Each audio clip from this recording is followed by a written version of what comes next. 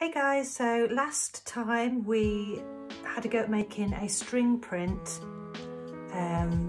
printing block basically. So we've got our hieroglyph drawing, we have glued string onto our drawing over the lines, and now we're going to see if it prints, how well it prints. Hopefully, fingers crossed. Oh, you never quite know with printing what you're going to get, and I think that's quite a nice thing because you have to be open to new things, new possibilities, and if it doesn't work, we have to try again, but hey ho.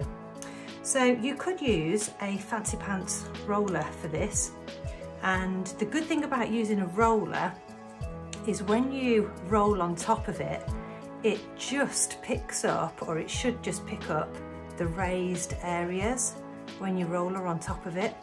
But I'm not going to use a roller today because I don't think many people at home will have a roller, and we're going to do it with paint and a brush, which I think most people will have paint and a brush. So we get some of our paint and we just dab it onto the string.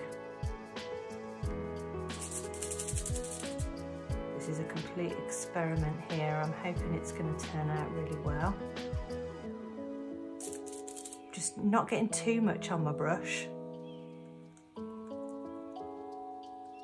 And you have to do it reasonably quickly because if it dries out before you've printed it, it's not going to print.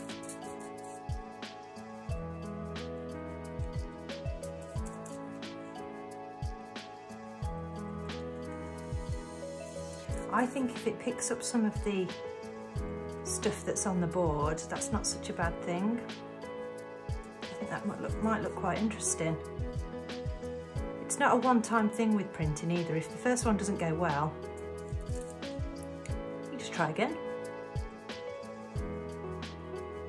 It's not a biggie, it's only art. It's fun.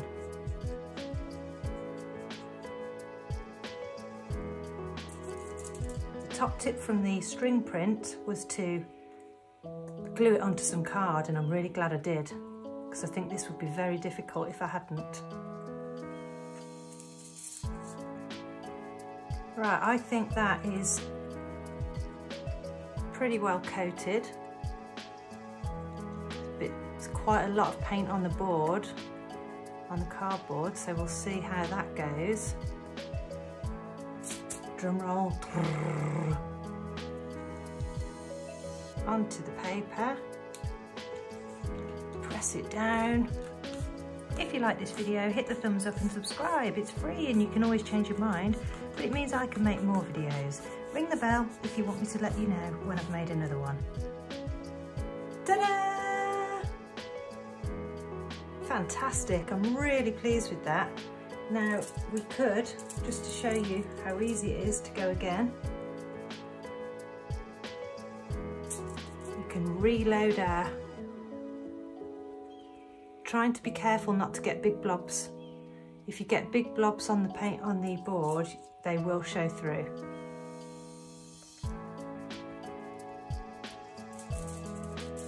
But the great thing about this is you now have this board and you can print over and over and over again.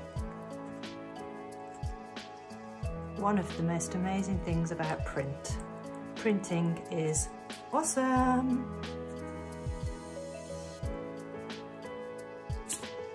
Let's see if it does it again. Fingers crossed, drum roll. It may work out well, it may not, who knows. Press down.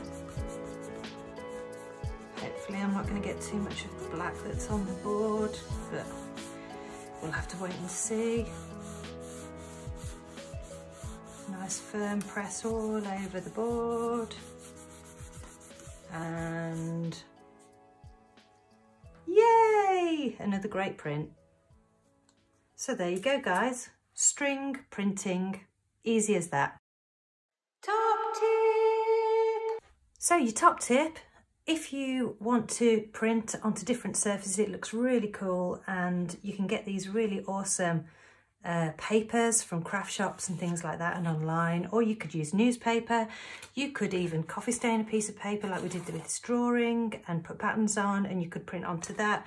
But yeah, printing blocks, string printing, super cool. In the next video, I'll show you how else we can use this in a completely different way. Your string print with a different use. And remember, it doesn't have to be the hieroglyph. You can draw anything you like to be your printing block. Go for it.